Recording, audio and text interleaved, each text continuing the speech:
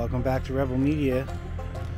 Today we're continuing on our trip through Tennessee and coming to a place that I've been wanting to check out for a good long while.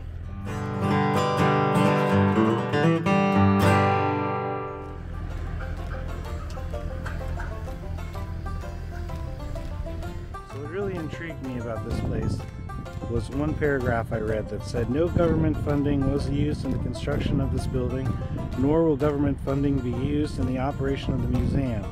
This means no politically correct politician or justice warrior can dictate what can be displayed in the museum or how it shall be interpreted. This museum is owned and operated by the sons of Confederate veterans, and all exhibits will be created by the sons of Confederate veterans." So, I heard that and I just had to come here. There's Nathaniel Bedford Forest's statue that they removed from Memphis.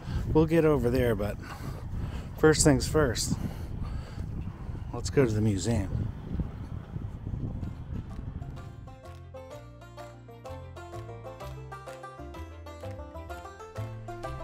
Alright guys, we are in the National Confederate Museum right here. Okay, this obviously is Robert E. Lee. He's a bronze statue. He was the mascot of Robert E. Lee High School in Montgomery, Alabama. And when all the nonsense has happened over the last 2, 3, 4 years, the kids, the students decided, you know, he had to go. So you'll notice on his lapel, the lines are repaired bullet holes where he was shot up. They shot out his left eye. They tried to just destroy him. Unbelievable. And a good Southern gentleman got him,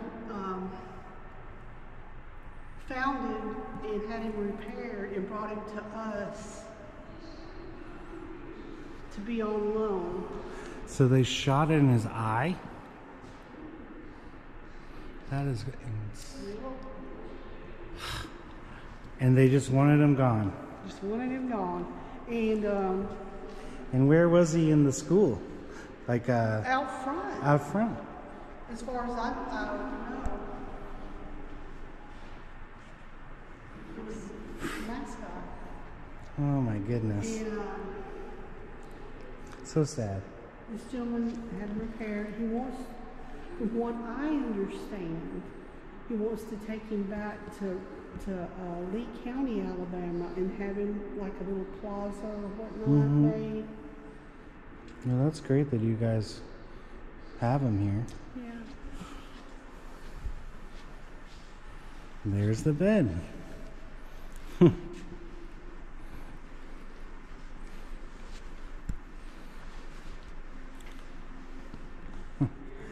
That's great.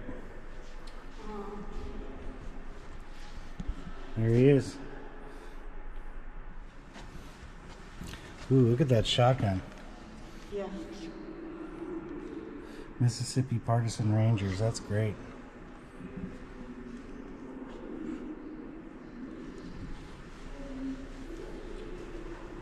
There's Forest down there.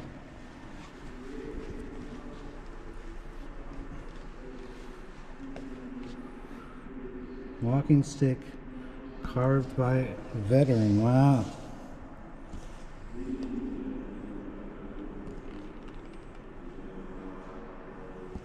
at that. Is this his actual death mask? Mm-hmm. Dang.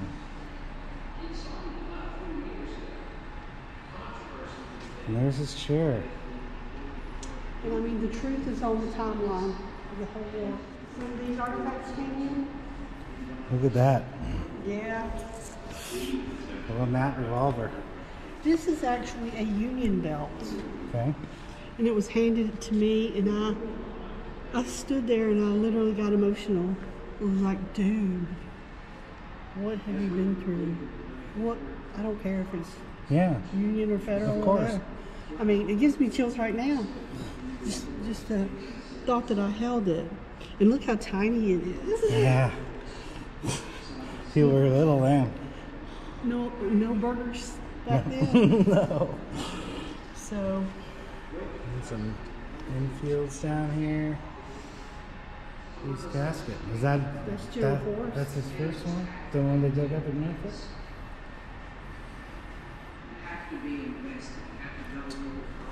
And that's the remains of his wife. From what I understand, he was somewhat still attached or together. He was embalmed with arsenic. So he was still kind of complete? Kind of, yeah. Yeah. I don't know.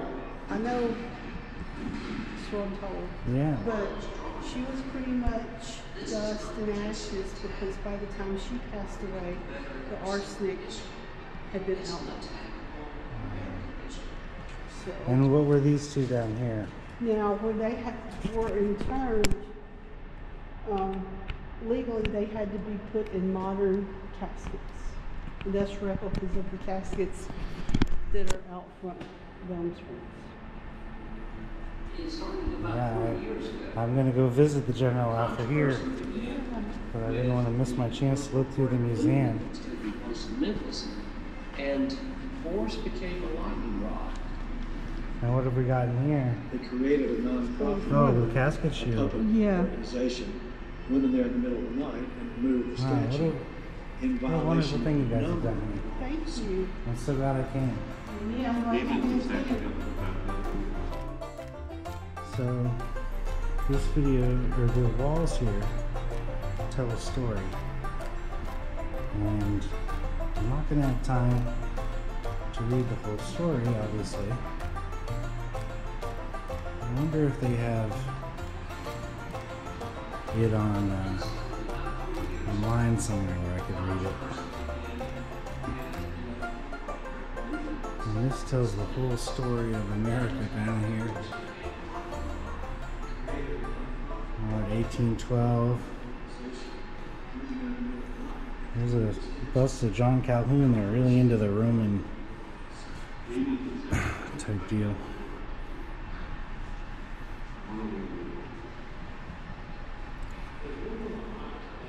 Here's Jefferson Davis right here. Down here, we got some money.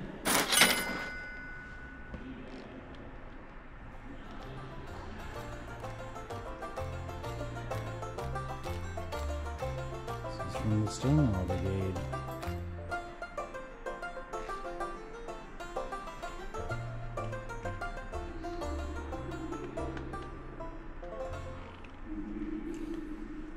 Confederate Navy.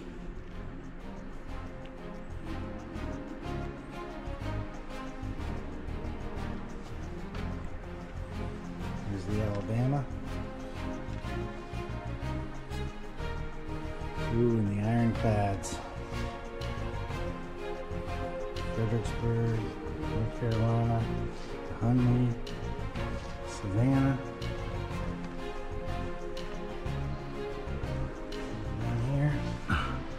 Virginia, Wilmington, Mississippi, Jackson, Texas, Virginia too. I didn't even know about all these. Chance to come to this museum. You really got to come check it out and give yourself more time than I had planned on. They close pretty soon, so fortunately I'm trying to be fairly quick about this, but still give you guys an idea of what they have here. I tried to go to Sabine Pass once and it was closed. I drove all the way down there and I couldn't get in. This is on my list though. They kicked some serious butt there.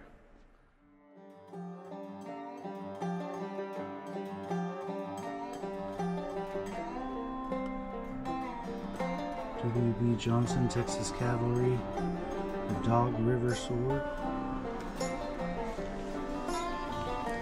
the French model 1810,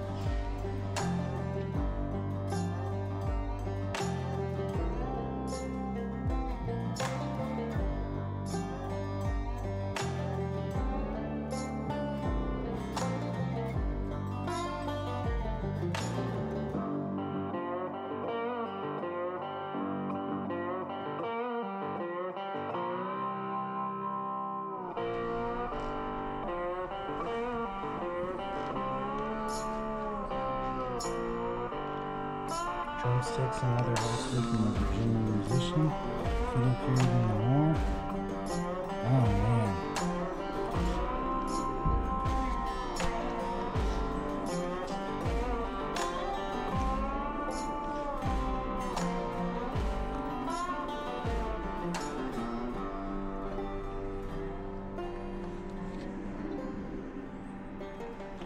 Lee and Jackson stamps. Those aren't allowed anymore.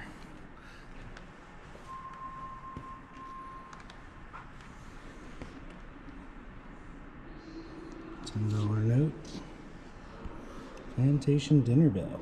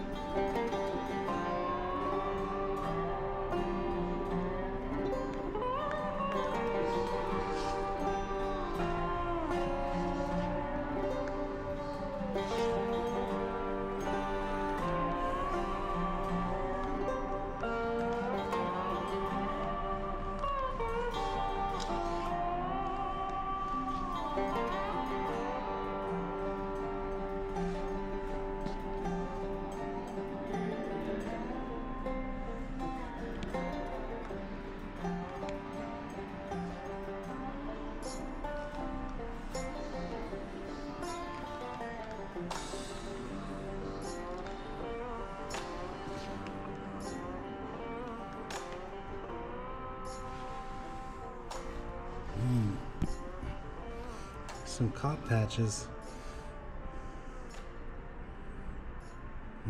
That's not allowed anymore either. General Howell.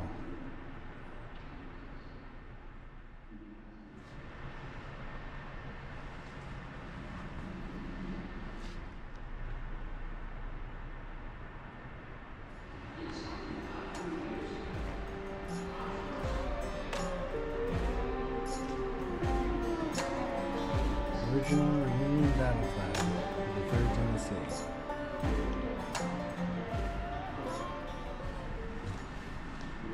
Dukes of Hazzard, Sports Illustrated, Calm with the Wind.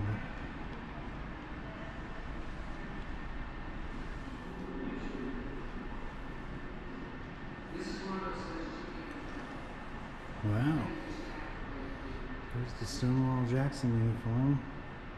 Worn in God and Generalist. That's cool. This is the flag of Lafayette's artillery. 1863.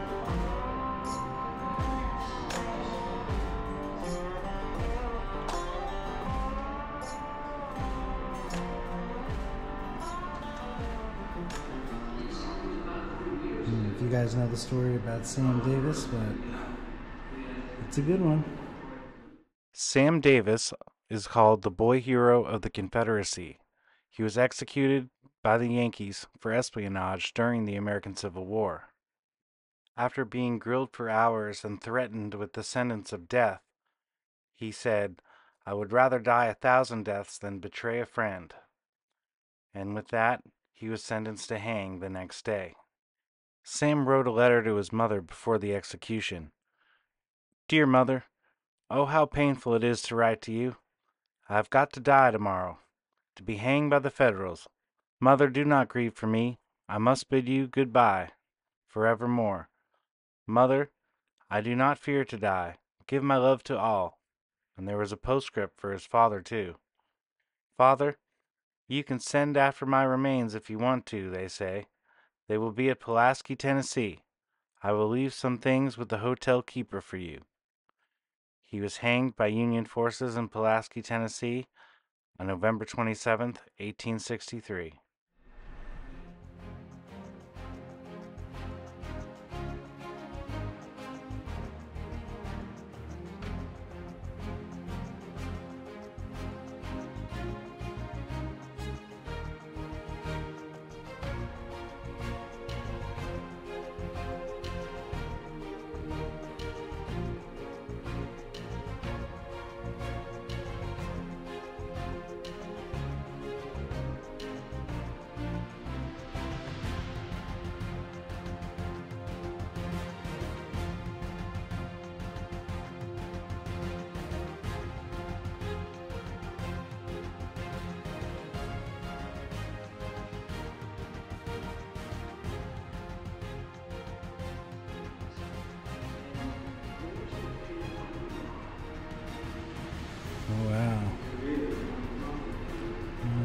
can see that these were Stonewall Jacksons in the Mexican-American War.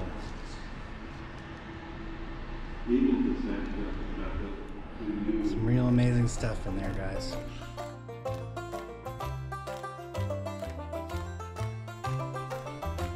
Here's Jefferson Davis.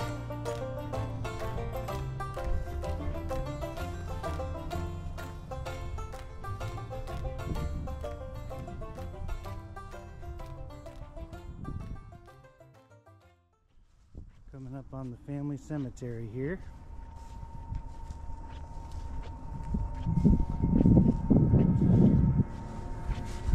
Talked about it on the tour inside the house, but here's a little closer view.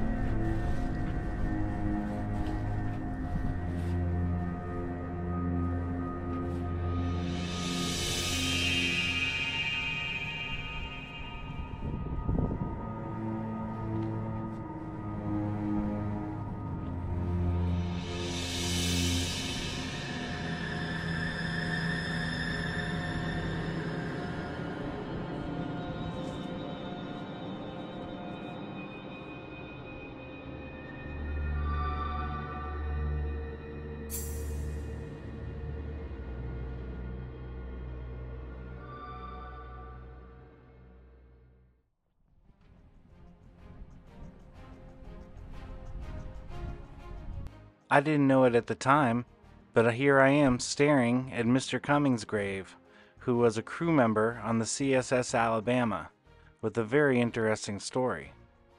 While Captain Raphael Sims was having the ship repaired in Cape Town, Africa, the men went out on a hunting mission, small parties of men and officers that would go on shore to hunt birds and small game.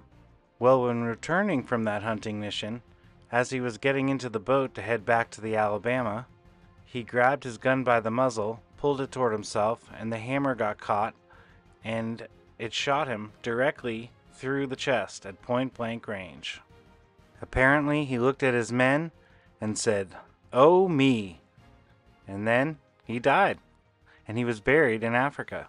And for 131 years, Mr. Cummings was the only Confederate serviceman to be killed and buried outside of the United States. That was until 1994, when his remains were disinterred and brought to America, right here at beautiful Elm Springs.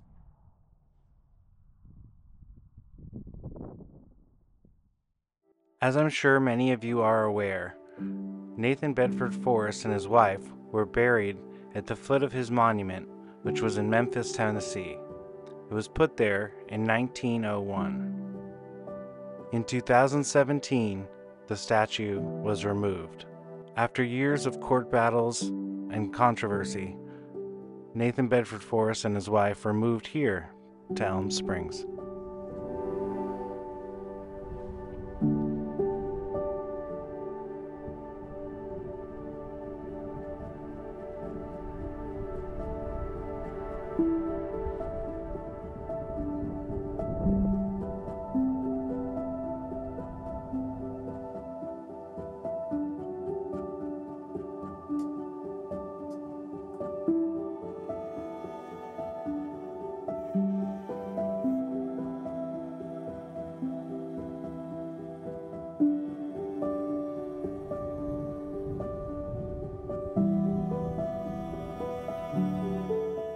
The good news is that Forrest's statue can still be seen today at the museum, intact, preserved, and safe. The people at the museum told me they're working on raising enough money to put him back up on a pedestal and over with his remains and his wife's remains. But for now, this is where he stands.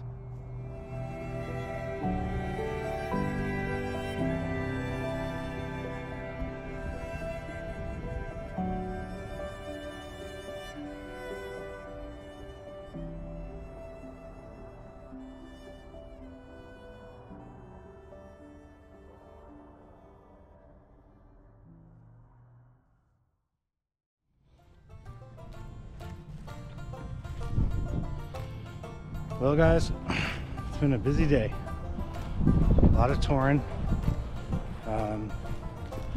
but learned a lot, saw a lot, and if you're into learning more and seeing more about Southern culture and Southern heritage and their side of the war, it's hard to beat this place right here. Well, until next time, guys. See you later.